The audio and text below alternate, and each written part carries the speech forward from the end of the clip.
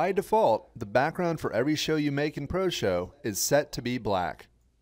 In the preview, you can see the black background on both sides of this image. In both ProShow Gold and Producer, customizing the background is very easy. From the File menu at the top of the screen, select Show, then Show Background. Beneath the Show Options preview window, you'll find the Background Source pane. From here, you can choose a new solid color or choose an image. If you're using ProShow Producer, you'll also see a third option for gradient. First, let's choose solid color. Next, click the Set button and use the color picker to choose a new color for the background. You can use the color wheel, type in the RGB or hex values for a color, or use the eyedropper to select a color from someplace else on your screen. Once you press OK, you'll see that the background has been changed.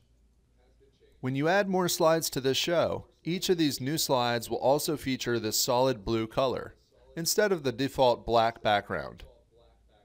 Next, let's choose an image to be the background.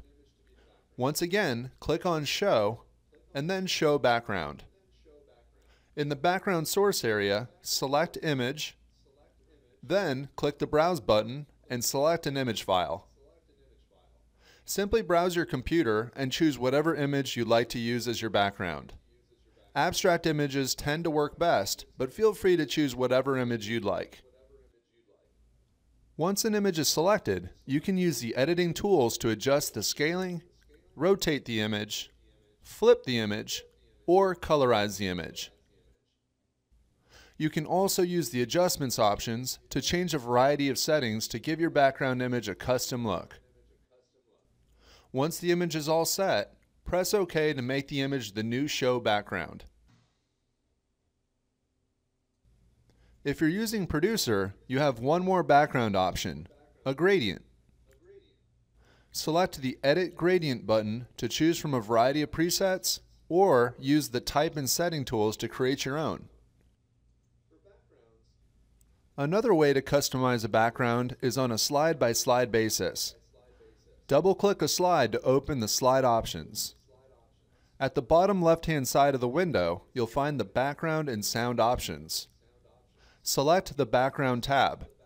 Then choose the background source for this slide.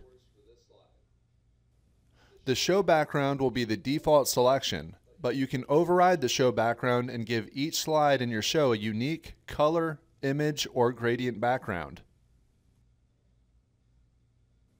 When creating custom backgrounds for your shows, here are a few quick tips.